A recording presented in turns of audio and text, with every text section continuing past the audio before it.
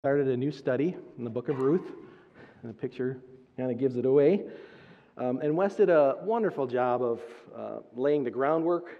And you always know when it's a good message, because if you think about it during the week, it really hit home and it meant something to you. And in a couple of occasions, some of the things that Wes said, came to mind. So we learned that these events surrounding the lives of Naomi and Ruth and Boaz took place during the time of the Judges.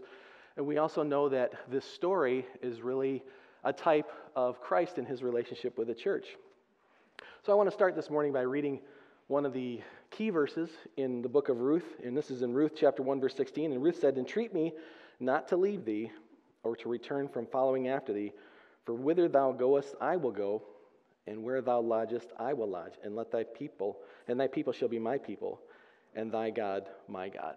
So now if you're a Starvilleite, if you've been coming here for any length of time, or you've gone to a Starville wedding, or if you've gone to a Zion wedding, you understand this verse, you've seen it, or you've heard it.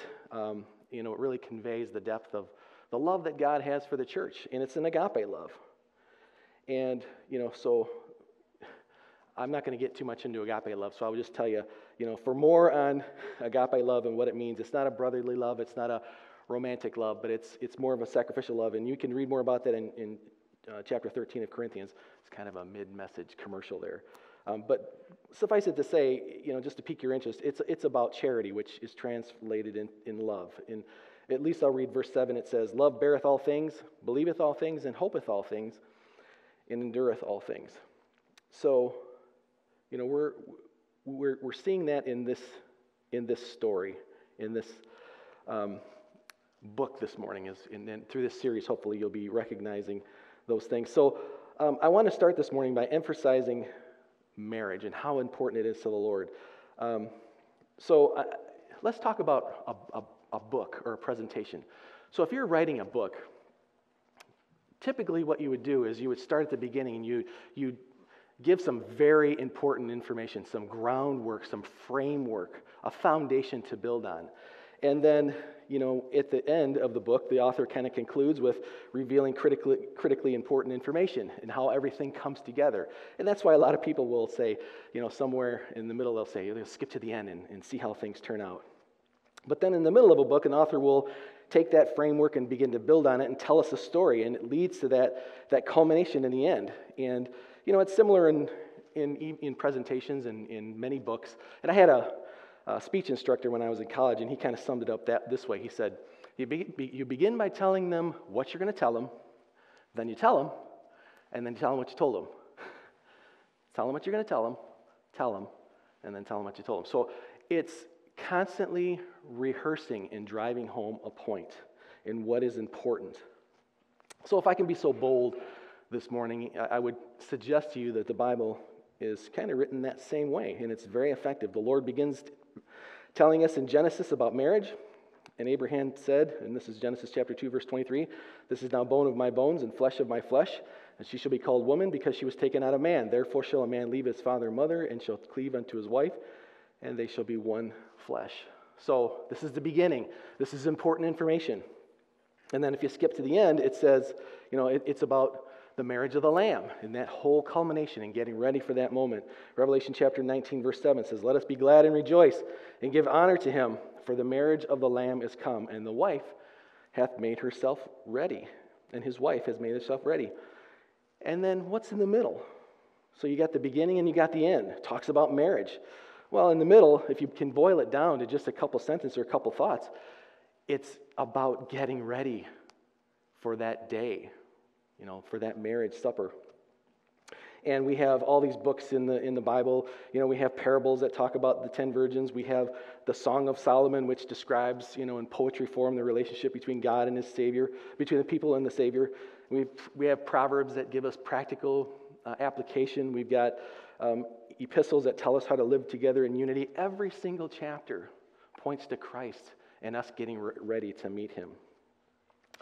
The book of Ruth is really a love story. And it says in John chapter 4, verse 7, "Beloved, let us love one another, for love is of God, and everyone that loveth is born of God and knoweth God. And he that loveth not knoweth not God, for God is love." In this was manifested the love of God toward us, because God sent his only begotten Son into this world, that we might live through him. Herein is love, not that we loved God, but that he loved us and sent his Son to be the propitiation for our sins. So, saying all that, in a lot of this we understand, marriage is important in the eyes of heaven. God established it. It's important to him. He begins and he ends with marriage. So, why has it been so dismissed? The world says, "Oh, marriage, we'll try it. We'll see how it goes, and then we'll quit and we'll do something else if it doesn't work out." Some people 2, 3, 4 times. The problem is that has kind of crept into the church, and the church has forgotten about the importance in how heaven views marriage. And if you look at the book and how it's written and what it's about, it should reinforce. That it's not a contract, it's not a passing agreement, but it's a vow, and it carries weight and importance in heaven. So as I was beginning this message, I kind of thought, well, that's my pre-sermon. If any of you remember Pastor Tucker, Pastor Dad, when he was here, sometimes he would do a pre-sermon and then he would do a sermon. So that's my little mini starting sermon about the importance of marriage. Now, the rest of it, I want to kind of downshift and make a left-hand turn on you here a little bit. And I want to talk about Ruth and Naomi and this idea of being alone. They suffered great loss, and they found themselves, you would almost think or feel like they were abandoned. They lost, Naomi lost it all, her sons, her husband. So it's a book about loss and loneliness, but that's at the beginning. Now, the end of Ruth has a glorious ending. And I mentioned last week how nice it is to have the book of Ruth show up right after the Pentateuch. You go back to the beginning of the year and you start reading the Bible. You read about the law, and you read about Numbers, and you read about genealogies, and it can get pretty tough. So then right after that, this love story kind of emerges, and it's kind of nice. And I love sometimes, I'll tell you a secret, sometimes I'll watch YouTube videos of the endings of my favorite movies. Have you ever done that? I don't have time or the inclination to watch the entire thing, but the last 5 minutes. And, it's a feel-good thing, right? I don't need to watch the whole thing. I watch the last 5 minutes because it's so cool. But the reason it's so cool to watch the happy ending is because we at some point know and have witnessed and seen the characters going through something very, very difficult. And that's what makes it so cool. So when they emerge from the other side, we're like, yes! We see that ending, and it's a glorious ending. And Ruth and Naomi suffered. And they couldn't just skip to the end of the book and see how it all works out. So these women understood separation, loss of loved ones, loneliness, and despair. And Ruth says this in chapter 1, verse 20. "Call me not Naomi, call me Mara, for the Almighty hath dealt very bitterly with me. I went out full, and the Lord hath brought me home again empty. Why then call ye me Naomi, seeing the Lord hath testified against me, and the Almighty hath afflicted me?" So there's no way that you can appreciate the glorious end of this book and how everything worked out and the Lord brought glory to his name without understanding what these two women went through. So to have a glorious end, sometimes there's some difficulty in the middle. That's one of the reasons I have difficulty with, the prosperity doctrine, because, come to Jesus and he'll take care of all your troubles and he'll give you everything that you ask for. Well, there's some truth to that. The Lord wants to give us the desires of our heart. We even heard that in prophecy this morning. And he also wants to cure those things. He wants to cure our ills. But it's a process.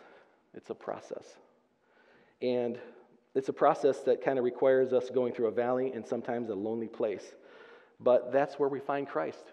And that's where we identify with his death and burial. But it's not just the death and burial, right? We can skip to the end of the story and we can see the end of the story is resurrection. And we talk about these things this morning, and I won't kid you, it's not one of those hallelujah, glory messages. We're talking about loneliness here. I don't want to bum you out or anything, but I can tell you this, that even though we're going through difficulty, the Bible says, Scripture says we don't have to be afraid. Yes, we're going through this, but we don't have to be afraid. A very familiar verse in Psalm chapter 23, verse 4 says, "Yea, though I walk through the valley of the shadow of death, I will fear no evil, for thou art with me. Thy rod and thy staff, they comfort me. Thou preparest a table for me in the presence of mine enemies. Thou anointest my head with oil, and my cup runneth over." So it doesn't say we'll never see evil. It doesn't say that we won't experience it, we won't be touched by it in some way, but it does say that we don't have to fear it. And I really appreciate the verse that Pastor Rob gave us this year to kind of start the new year. He gives us a theme and a verse that the Lord lays on his heart. And the verse was this, in Luke chapter 12:32, "Fear not, little flock, for it is your Father's good pleasure to give you the kingdom." We don't have to have fear. So I want to talk about this idea of blame. So a couple notable things. One of the notable things about these two women is you never hear them complain. Even though they were left alone, they lost their husband. Naomi lost her children. When you read Naomi's response, she's pretty low, and she kind of bemoans her estate, but she never shakes a fist at God. It's kind of human nature for us to look for someone to lay blame on when things get bad. And I don't know, maybe you've done it. I know that, hopefully you've never cursed God, or hopefully you've never shaken your fist at God, but you may or may not have done this. What are you doing? Questioned and asked. That subtle murmuring and complaining. So this past week, there were a few of us that were unhappy about a task that was given to us, something that we had to do. And, I had to do something on my day off, and don't mess with me on my day off. But one thing I can assure you is when a higher ranking officer says he wants something done, it's yes, sir, you go and do it.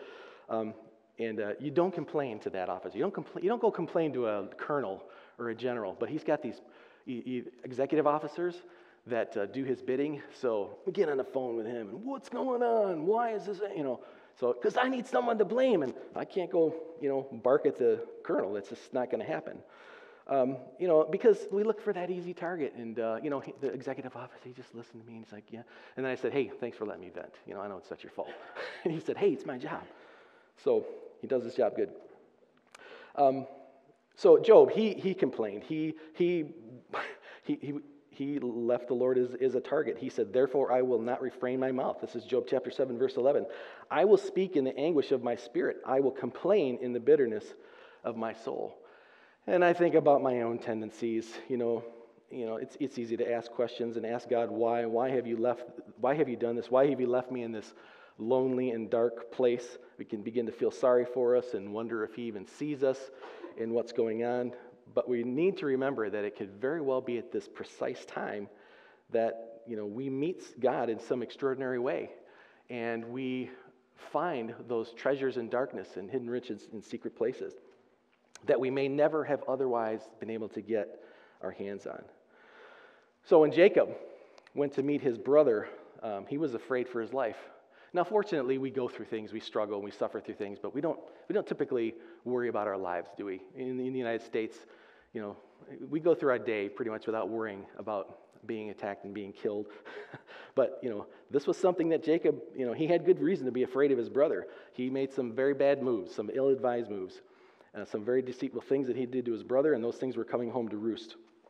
And in Genesis chapter 32, verse 6, and the messengers that Jacob sent returned to Jacob and said, we came to thy brother Esau, and he also cometh to meet thee, and 400 men with thee. And Jacob, at this point, did what he was used to doing. He made a plan to try to figure a way to get him out of this situation that, God had got him in. It's kind of how Jacob rolled. When Laban cheated him, he came up with a plan, that crazy idea where he took those sticks and he peeled the bark off and he put them in the trough. And what is that even about? Why? Jacob, he's a planner and a bit of a schemer. I can remember this prompted a thought of a program manager that I worked with years ago. And I called him and he came and there was a problem. And he was looking at the problem and I was standing behind him and I could hear him talking to himself under his breath. What do I do? What do I do? What do I do? What do I do? And I can kind of imagine, Jacob doing that. His brother's coming to kill him, and he's just, what do I do? What do I do? What do I do? He was thinking about how he gets in. Once again, he devises a plan. So Genesis chapter 32, verse 22, that same night he rose and took his 2 wives, 2 female servants, and his 11 children, and crossed the ford of the Jabbok.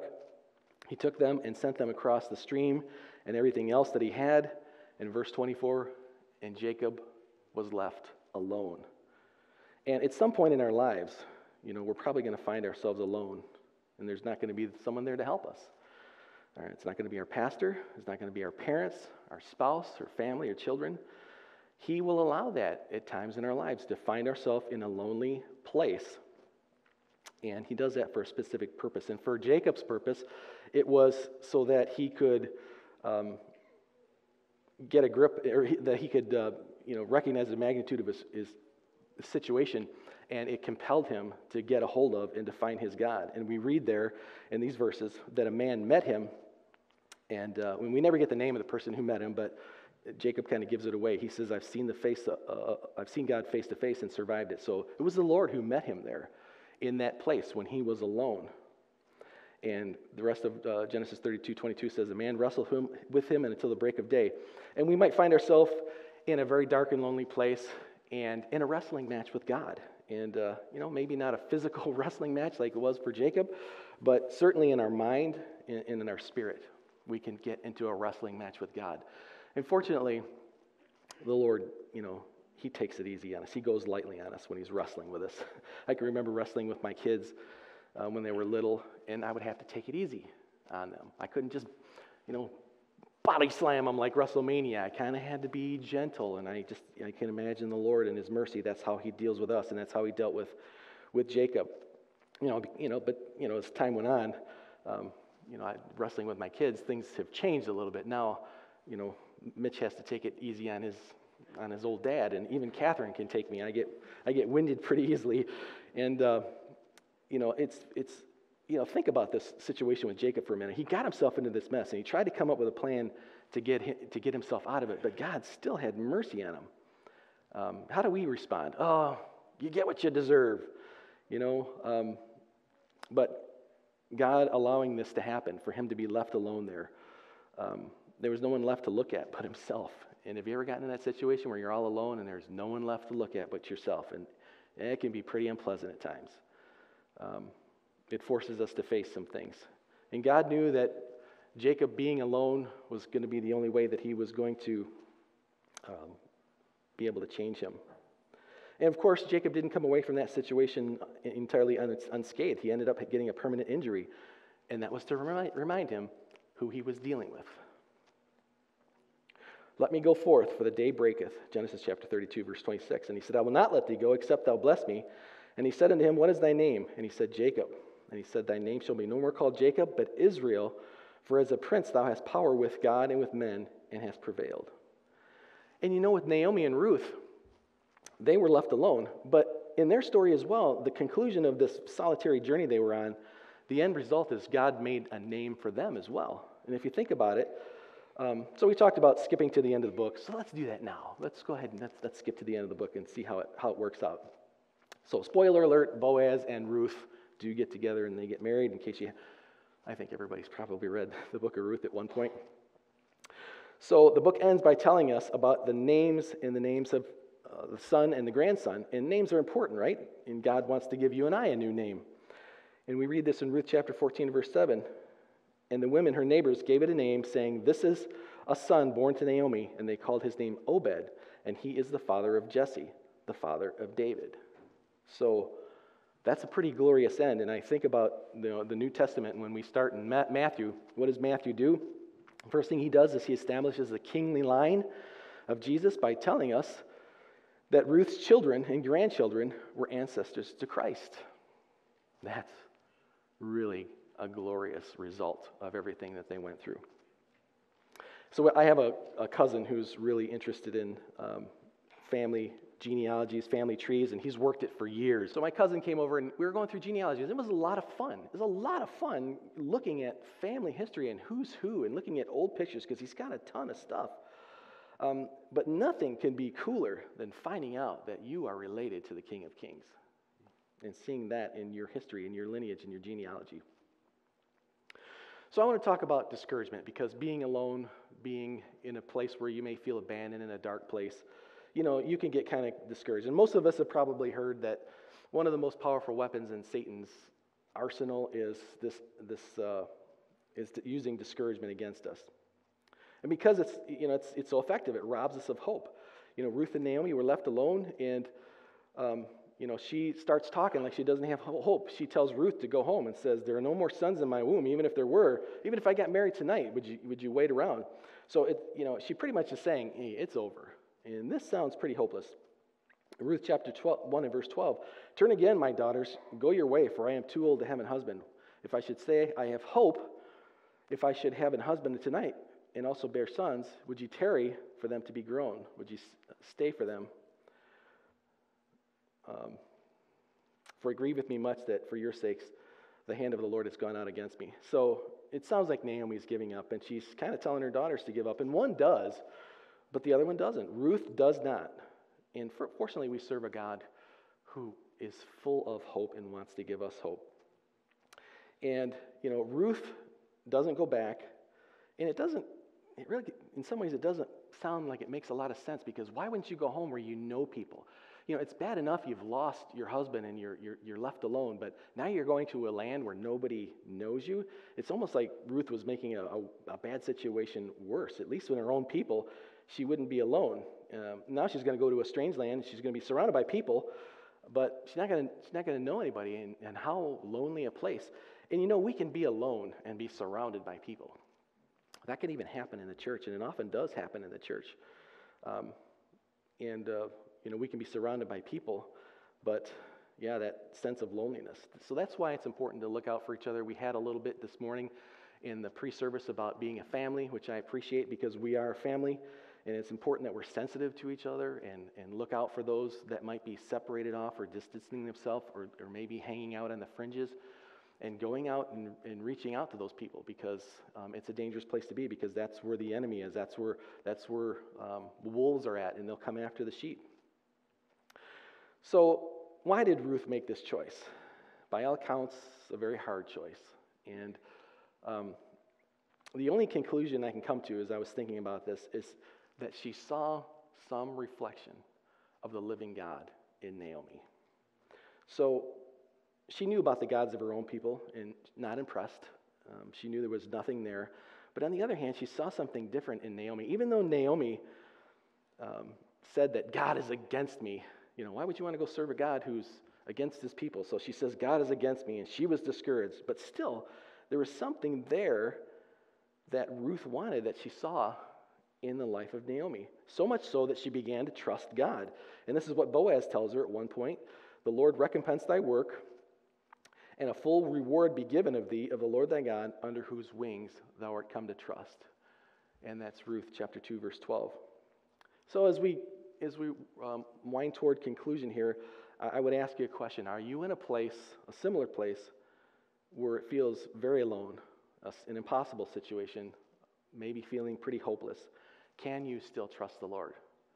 That's not an easy question to answer. Are you in a place where you feel alone, maybe disconnected, surrounded by people, but trust the Lord? So, discouragement. Some of the most spiritual people in the Bible, in Scripture, have gone through this. Discouragement. You are not alone. Don't think you are alone when you're going through discouragement. Peter said, I go fishing. Does it sound like he's giving up? He went through everything he went through, but now I'm just going to go back to my day job. I don't know what all that was about. Yeah, it was cool. It was fun. Nice memory. So how could this happen? Peter, spending years with Jesus, hearing him every day, still became discouraged and said, I'm going fishing. David was left alone in the wilderness. And he kind of at one point says, what's the use? Saul's going to eventually find me and kill me. David, he's done nothing wrong. And that's hard. You've done everything right. You ever had that situation in life? Do it all right, and then congratulations. Now you got to go run for your life, because somebody's going to try to kill you because you did everything right.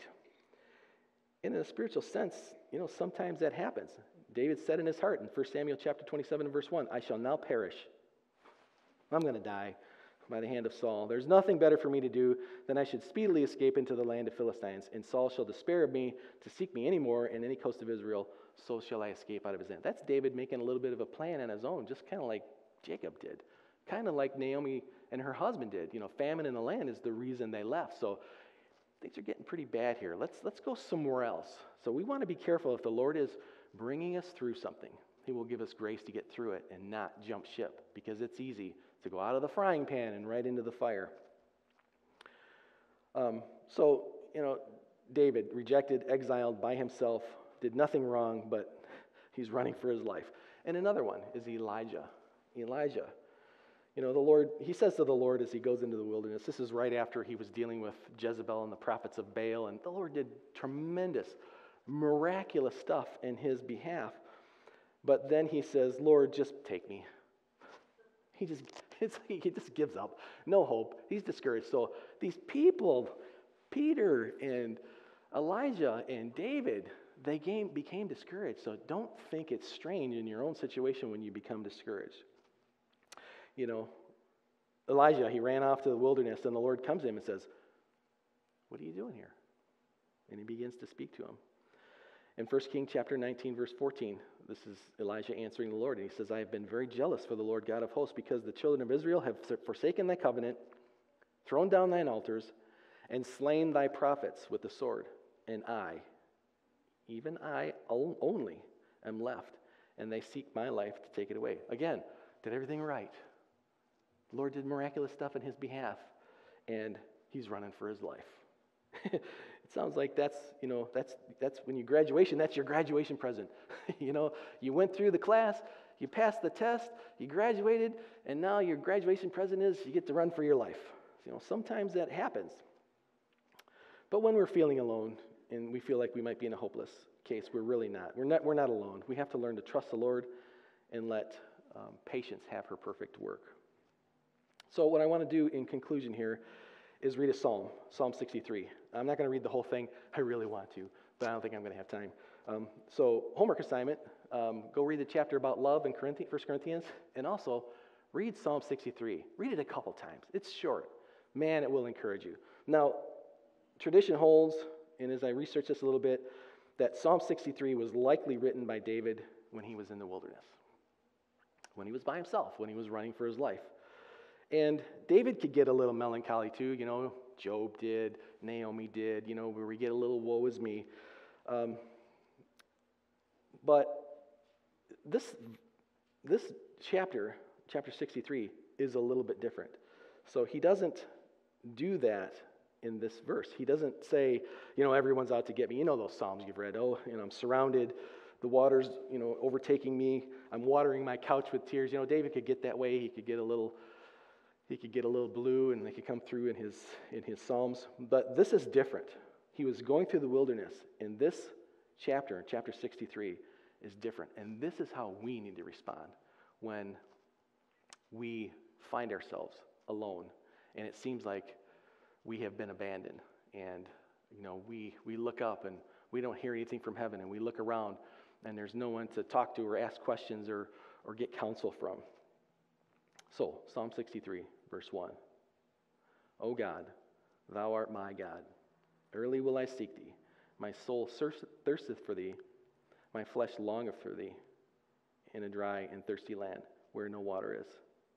To see thy power and thy glory, so as I have seen thee in the sanctuary, because thy loving kindness is better than life. My lips shall praise thee. Thus will I bless thee while I live. I will lift up my hands in thy name. My soul shall be satisfied as with marrow and fatness, and my mouth shall praise thee with joyful lips. Amen. Let's all stand together. If you are alone, or if you're feeling alone, one of the things I remember from last week is a word Wes used, the word orchestrated. The Lord may have orchestrated some things for you. And it's not because he's cruel. It's because he wants to do for you what he did for Jacob. I need to get him into this situation. So he turns to me. He has no other direction to turn but to me. And then I can give him the answer that he's looking for. The Lord wants to give you the desires of your heart. But he's going to arrange some circumstances where you're going to get a hold of him. And you're going to wrestle with him. And you're going to lose.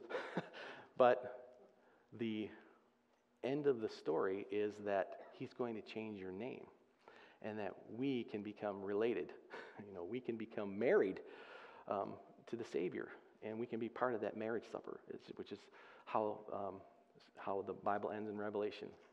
So hopefully that encourages you. I wanted to do that. I wanted to talk about things like loneliness, and some of the scriptures would kind of just make you maybe a little bit blue. But the end of the story is life, death, burial, and resurrection. Death and burial, but there's also revelation. There's also resurrection. There's life in the end. Amen.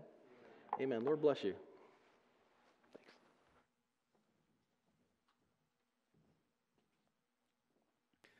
I appreciated considering all